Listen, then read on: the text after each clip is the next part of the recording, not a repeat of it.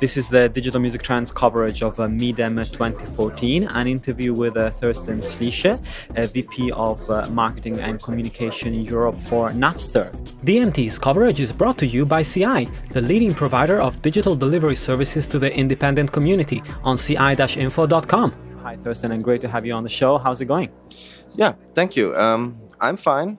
Show's doing good, so it's always interesting to be at MIDEM, meet a lot of people, and catch up, see new trends. So everything good. Excellent. So let's talk about Napster. Of course, I'm very familiar with it, being from the UK. It's a service that's been around for a long time there.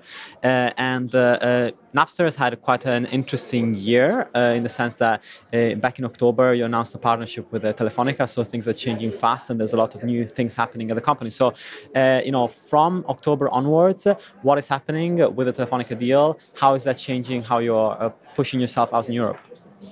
Okay, so I think first of all, Telefonica was really the end of a series of deals, not the beginning.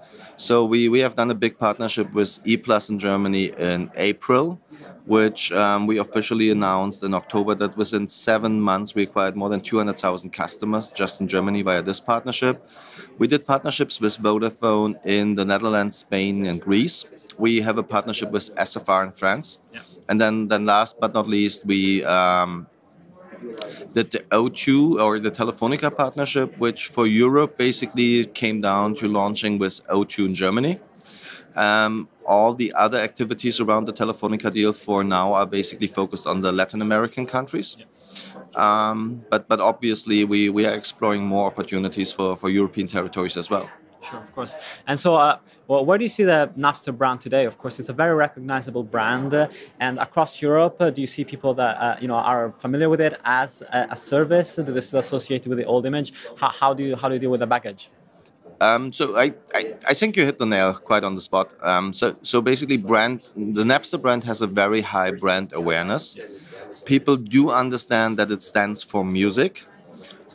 In the countries we have launched in the last year, obviously a lot of people do not 100% understand the offer and the product which is associated with the brand. So definitely we have to do some kind of more investment into product understanding. So really transfer the brand awareness into product understanding, I think, is the task we definitely have. Yeah.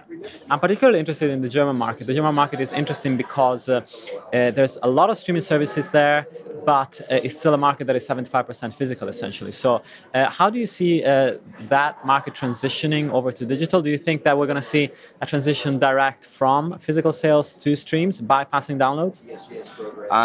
Basically, I'm German, so I'm allowed to say that Germans in general are very skeptical about new things, and they are not big fans of subscription in general. So I think, first of all, there had to be a cultural shift, and we definitely see that this, especially with the younger generation, there's definitely a shift that people are not so skeptical anymore, that they are more open to new business models. And as said, we have been able to acquire around 200,000 subscribers just in 7 months with the E+ partnership. So definitely we see a shift, and I tend to agree that probably the relevance for downloads in Germany has never been as big as in the UK or the US. And probably I wouldn't say bypassing them, because still there are people which using them. But percentage-wise, I think the higher portion of digital revenues in the future will come from streaming and not from subscription in Germany. Yeah, sure.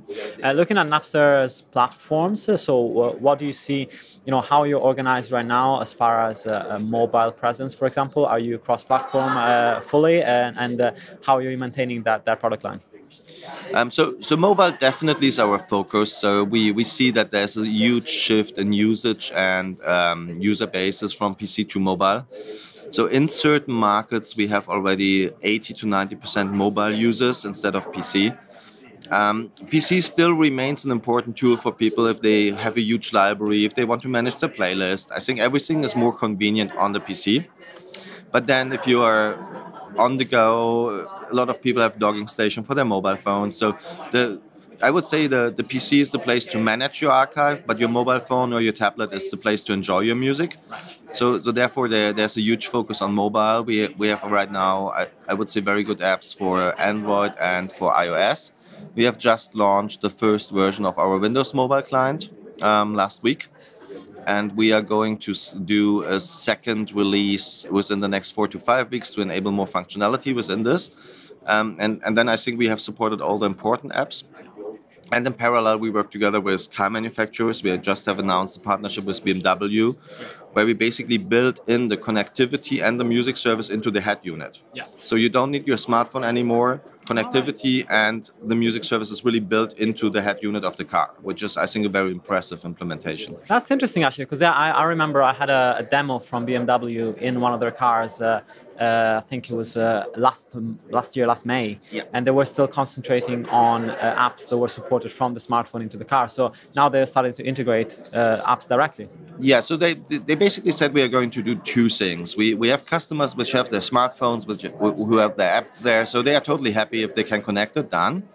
But with regards to user experience, if you drive a 7 BMW or this kind of big luxury cars, they would like to deliver a more convenient user experience, and that's where they decided to really implement everything into the head unit, so that the phone is not needed. You have a complete user interface on your head unit. You can put even playlists to station buttons, so you have direct access to your music via the station buttons, and therefore it is obviously more convenient and definitely safer, because if you think you are in the car, you're driving. You shouldn't look too long on the screen to find a new song or to find your playlist. So by having this implementation directly to the head unit, we definitely increase the safety for driving. Yeah, sure. And looking at other markets in Europe, is there a particular market that is exciting you in terms of possibilities and potential? So definitely we are very, very satisfied with our performance in France in the partnership with SFR. So this is definitely a market we have in focus. We are very surprised about, or I wouldn't say very surprised, but very pleased by the success in certain Scandinavian countries, because we always have seen Scandinavia as a very difficult market, because, as you know, Spotify is there, Wimp is there, all of them have a very settled partnership with mobile operators. But definitely we have seen that there's a demand for another service, so people don't want to be with the monopolist. So I think that's the positive things. Markets which are very interested is, especially if you go to Southern or Eastern Europe, like Greece, Spain, so market with high piracy, with some economical issues. I think it's very interesting to see the markets, see the user behavior in the markets, and figure out a way to make this market work. Yeah. So definitely this is a great challenge. We're talking about price points as well, because of course, if you're talking about Greece, 120 euros a year for the majority of people, it's a hell of a lot of money. Right, and I think it's up to us to work very close with the music industry. So, for example, for Greece, we have achieved a relief in the price point. So we are able to offer the service there at least for a test period at €6.95. Right. To Portugal the same. So really to see if, by managing the price point, managing the messaging, the way you market it to the consumer, if you can achieve more in this kind of markets or not. So really use them as test scenarios for other things. Yeah, absolutely. That's great. And so looking at how you're planning to expand into South America as well. I know that you're focused on Europe, but as far as the Telefonica deal, what does that mean for you guys for an expansion in South America? And is this something that is an important part of the roadmap for the company? It is a 100% important roadmap for the company, and in working together with Telefonica, the first and most important thing is we have taken over their Sonora customer base and migrated them on the Napster platform. So therefore, really with the start, we have a huge amount of customers already in South and Latin America. And now we have partnerships with Vivo in Brazil. We are working with all their local opcos to get the partnerships done. Colombia, Peru, Chile, Argentina, Mexico, Colombia.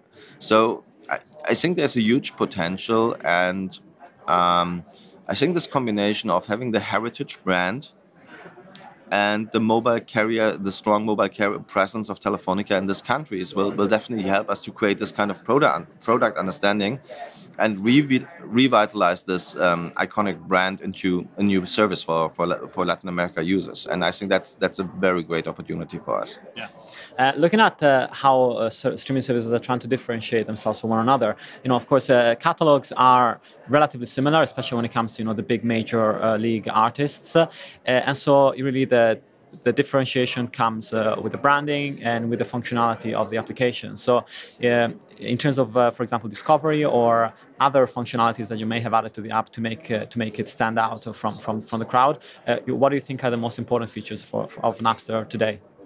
Yeah, so first of all, I fully agree that catalog is nothing to differentiate. I would go one step further and would say within the next 12 months, features would become commodity as well. Because basically it's a development cycle. You cannot invent everything new every 12 months, so the feature will become commodity. But I think the way you allow consumer to explore and find new music and to manage their personal archives is the key. So therefore, it's not so much the feature set itself. I think it's the way how you create the user experience, how you sort these features, how you weight the features, how do you weight curation against algorithms, how you allow people to share playlists, how you allow people either to use friends' recommendation to explore new music. So I think this kind of combining the features and create one user experience where people really can find the music they love, I think that's the key, and that will become the main differentiator. Absolutely. And do you think, talking about Germany again, that the lack of YouTube on the marketplace is having an impact on the way that people consume music right now? Because, of course, that makes their consumption habits very different from those in the rest of Europe, where a lot of people use YouTube as one of the main sources. There's not a lack of YouTube. YouTube is in Germany, and a lot of people using it, especially the younger generation. So my son is 13, so I do have a quite good understanding what young people are doing. And YouTube is, for a lot of them, the source to listen to music. Not all the music has been available on YouTube, but finally there had been an agreement between YouTube and GEMA, so I expect that the music will show up. I would not say that it is massive differently from all the other countries, beside one fact that for quite a while there had been some major catalog not been available on YouTube. But nevertheless, people has used YouTube to listen to music, especially on the young generation. They have this kind of MP3 software around. If they listen to a video on YouTube, they will receive an MP3 afterwards. So this kind of gray mark piracy, however you would like to call it, is there as well, full stop.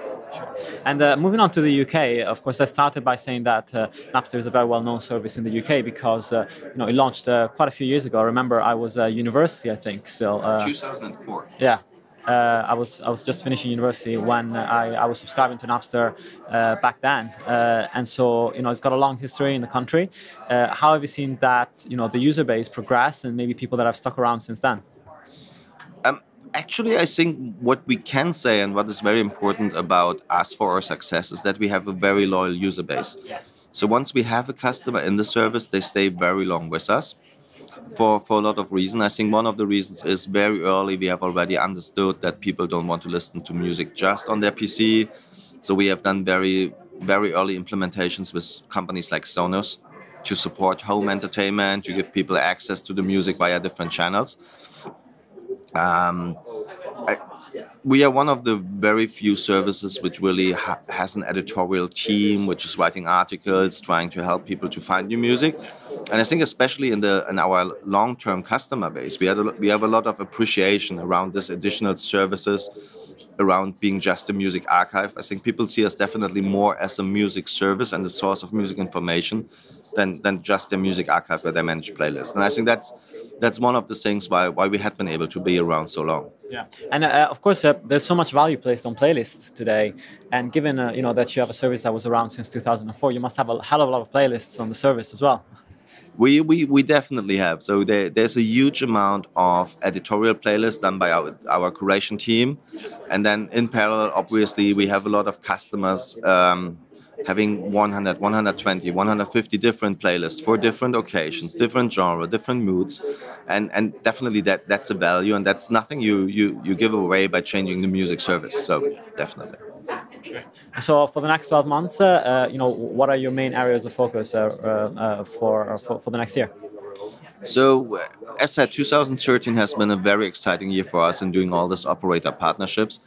I I think we will not do the same amount of partnerships in 2014, but definitely will work with our existing partners to make this partnership successful, to make sure that all our partners are pleased with the performance of the service and the growth of the subscriber base.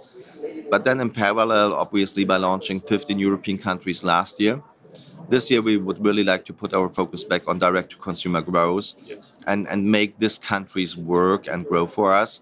And as you said before, this kind of transferring the brand awareness into product understanding and then, of course, into subscribers is definitely one of the focus for this year. That's great. Well, thanks so much for your time. And again, go and check out Napster. If you haven't checked out the service in a while, it's definitely worth having a look at the site and seeing what they're up to from a product point of view. Thanks so much. Perfect. Thank you very much for the time and enjoy the rest of the MIDEM. That's great. Thank you. And this has been the Digital Music Trends coverage of MIDEM 2014. You can find out more on digitalmusictrends.com or youtube.com/digitalmusictrends.